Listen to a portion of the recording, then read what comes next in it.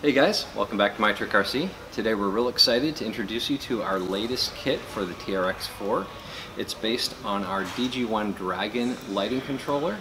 And what makes this kit unique and cool is because it's based on the DG1 Dragon, you can have multiple light bars, high power headlights. You'll be able to add in rock lights. These will be sold separately. We'll have them up for sale very soon. As well as you could add spotlights like to the rear of the vehicle or on the sides to the roll cage. However you want to customize it, this system will give you that flexibility to add on and build it the way that you want. So what's included in this kit is the 5-inch light bar, high power headlights, and all of the high power lights will be, you can adjust their brightness. There's 3 levels of brightness. We'll go through that, we'll show that to you. Okay, so in this kit as well is the front running lights, the amber running lights, the rear tail lights, as well as reverse. So in this video what we're going to do is we're going to show you how to install this kit and set it up and configure it exactly the way that it is here. One of the great things about this kit is its simplicity. Because of all the LEDs are mounted on these circuit boards, it really minimizes the wiring as well as makes installation into the existing body super easy. Because this is all on one single harness, there's only 3 connectors that will plug into your Dragon controller. One for the high power headlights, one for the reverse, and one for the running lights. The Dragon controller itself comes with 2 cables. This is a power cable. This allows you to take power directly from the balance port of your battery. If your battery doesn't have a balance port, we do offer separately a cable like this that'll let you take the power directly from your battery terminal.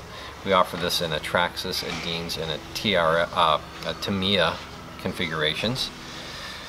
And the Dragon controller also comes with a servo cable. This is going to plug into your black connector, and then your motor servo is going to plug into here, and then this will plug into the motor port on your receiver, and this allows us to get our reverse signal so we know when to turn on the reverse lights. The kit also includes some 3D printed parts. These are reflectors for the headlights. In a separate video we'll show you how to sand and paint these to get a nice look, a nice scale look once the kit is installed. The kit also comes with some gaskets to help reduce water and dust from getting into the headlight assemblies as well as the tail lights. And the kit also includes a 5-inch light bar with some 3D printed brackets that are specially designed to make the installation of the light bar super simple into the existing roll cage without any cutting. We just use the existing hardware. In fact, this entire kit uses all of the existing hardware that's on your TRX body. Alright, let's go ahead and jump into the disassembly of the body so you can kind of see how we go about that. The first step in the disassembly process is to remove the wheel fairings all the way around the vehicle. So this one here, this one here. Once we do that, this whole entire center piece is actually going to come out. On the rear there are 2 additional screws, but on the front, as soon as you disassemble these, this whole front assembly will just come right out. It's not necessary to even touch these other screws here. So we started disassembling this already, and you'll notice that there's only a lot fewer actual screw locations than there are places where it looks like there should be a screw. A lot of these are just little dummy filler pieces, so just be conscious of that when you start the job, so you don't waste your time trying to unscrew something that isn't a screw. Okay, so we're going to go ahead and fully disassemble these, and then we'll show you how it comes apart. Okay, so as we finish this last one, we've now removed all of the wheel fairings, and you'll see this piece just pops right out of there, like so. In the back, we do need to remove these other 2 screw locations. Do that real quick. These are kind of unique screws. They look a little different than the other. Just keep those set to the side. Okay, pop this right out. There we go. So now we've basically exposed the tail lights as well as the headlights assembly. Let's go ahead and pop these guys out next. Disassembly of the rear light cluster is as simple as removing or unscrewing just this one screw. The light cluster will come right out or go in just like this. So we applied a gasket to the little circuit board before we put our lens on there, and then we just popped it right in place and put the screw right into it. Everything drops right in. It's all custom designed to fit this body, so this really is a very customized kit specifically for this build. Okay, let's take a quick look at the headlight clusters. These are just going to be 3 screw locations, 1, 2, 3. Let's see how that looks. Okay, we're just finishing up unscrewing this assembly here.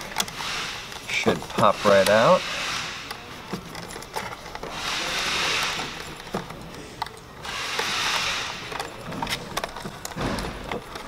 Okay, there you go.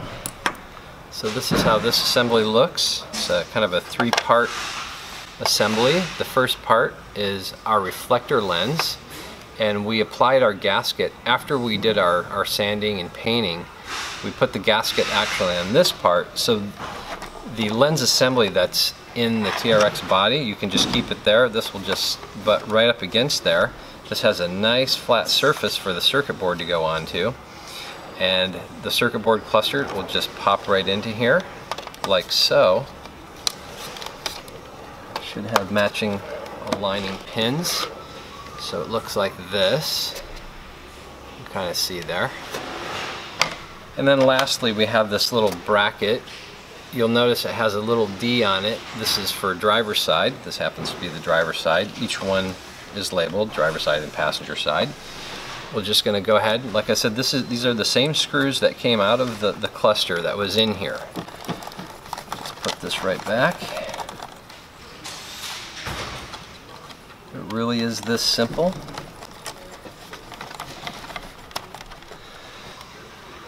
We chose to wrap our wires to give it a little bit more of a finished look, but you can see how we installed it. We used one of these mounts here with the zip tie and the Dragon controller. We decided to stick it into this position. We ran our mode button up this side here, so that would be pretty easy to access. We wouldn't have to lift the body too much to get to it. And our power cable is coming off on this side. So the reverse lights, or the tail lights, you can see look like this. It's very, very clean and minimal installation. With the light system all installed, we're going to go ahead and put our wheel wells back in place. So we just put it right back in there, found the correct wheel fairing, and now we're just going to go ahead and start to screw it back in place.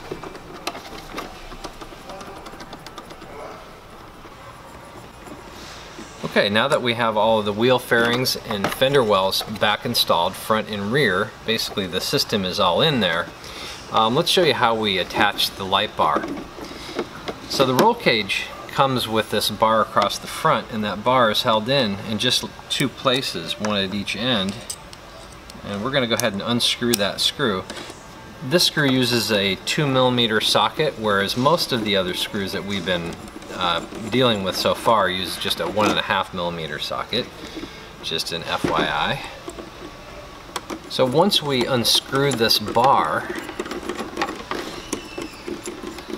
we'll show you the 3D printed brackets that came with the light bar get mounted like this. So you can kind of see how this little leg terminates into the light bar here. We use 2 screws to attach the bracket to the light bar such that this little guy is pointed inwards. Then the bracket has this little hole right here, and if necessary you might want to take a body reamer or something and just open it up a little bit, but the same screws that we just took out are what we'll use to attach these brackets and put this thing right back. It's really fast and really simple. Okay, the screw looks like it fell out here. that aligned properly, and in it goes. Okay, it's really just that straightforward. So that's how it looks, fully installed. The light bar kind of, or the roll cage kind of terminates into the light bar. Looks pretty sleek. Now, as far as the connections go to the Dragon controller, this port here, the very end one, is where we connected the running lights. Reverse lights go into the second part. We put our headlights and our light bar into these first two ports. These first two ports will go through all three levels of brightness. These two ports only turn on at the highest level of brightness. So if you want to, you can kind of do like low beams, high beams, and then full brightness running lights. We sometimes configure our trucks like that as well. So this is how it looks. Let's take a look at the chassis now and see how the Dragon connects into that. The first step to install the Dragon power cable is to remove the covers over the receiver. And we're going to use the same 2mm socket here. There's 3 screws for the top cover and then 2 additional screws for the lower cover. Right, let's go ahead and remove the covers and take a look inside here. So it looks like there's a lot of wiring in here. We actually have our adapter cable already installed. I'm going to go ahead and unplug it. You'll notice that where I just unplugged was port number 2. That is the motor receiver port, so that's where this guy belongs. And plugged into this are the motor servo as well as the Dragon power cable. And the way to make sure you get the orientation correct on this is these 2 little pins should be facing up on both connectors. So when I plug this guy in, you can still see the pins. When I plug this guy in, the pins are facing the same way. So actually the first thing we did is we took this cable and we fed both the red connector and the black connector underneath this little ridge right here. So there's a little wall and you can feed the cable underneath that up into the other side. That's exactly how we did. And we just left the red cable loose. We didn't connect it to anything. We're not going to be able to use the 3rd channel switching on this vehicle, unfortunately. Although the transmitter has a lot of channels, they've used all of the channels on the various servo motors. We tried tapping into those servo motors to see if we could still use them to do a 3rd channel switching, but for some reason on this vehicle it doesn't really work like it does on other vehicles. Anyway, so this is the basic wiring here. The only other leg is for power, and here is where we connect to the balance port of the battery. That's how we did it. So this is our battery's balance port. We just connected this right here, connected this guy to power, and now as soon as I plug the Dragon into this, the Dragon will be powered up. Alright, let's go ahead and put this back together and we'll show you how to set the drive mode on the Traxxas ESC. To configure the Traxxas ESC so that the reverse lights work correctly, we want to set this to drive mode number 5. And the way we do that, the first thing we want to do is we want to turn on our transmitter, make sure that's powered up. Okay. Then at initial power up, we'll press and we'll keep holding the button until it turns red. Then it's going to start blinking. We want to wait until it blinks 5 times consecutively. So it did 1, 2, 1, 2, 3, 1, 2, 3, 4, and then 5 blinks. Okay, at that point you can let go. The ESC is now configured correctly, so as soon as we plug the body into the power cable, the Dragon should power up and have everything working properly. Okay, we connected our Dragon controller to the connector, so we're going to apply power, and then pretty quickly we're going to go ahead and turn on the speed controller. And we want to try and turn this guy on before the Dragon powers up fully. It takes a little time for the Dragon to boot up. What it's doing, it's actually looking at the battery to see what kind of battery it's connected to. Well, actually, our Dragon wasn't powered because it wasn't connected. So when you see the Dragon turning on, it'll go through a series of blinks. It's detecting what kind of battery is attached to it, so it has battery protection. It'll automatically turn off the lights once the battery gets too low, thereby protecting your battery from being overly discharged. It's a safety feature that's integrated into the Dragon controller. Okay, so everything is turned on. We should have lights. Let's turn on. Yes, we do have lights. Let's make sure our reverse lights are working. If we can get it here. Get the right controller. Okay, so we're not getting the reverse lights, so what we want to do, if that ever happens, we're going to turn off the truck, we're going to disconnect the Dragon, we're going to plug it in, and we're going to turn on the truck before the Dragon fully boots up. Okay, let's see how that works. So as soon as the lights come on, we should be able to check it, and now we have reverse. So that completes our installation of our DG1 system into our TRX4. If you like this video, don't forget to follow us on YouTube, as well as check us out on Facebook and Instagram. Until next time, we'll see you on the trail.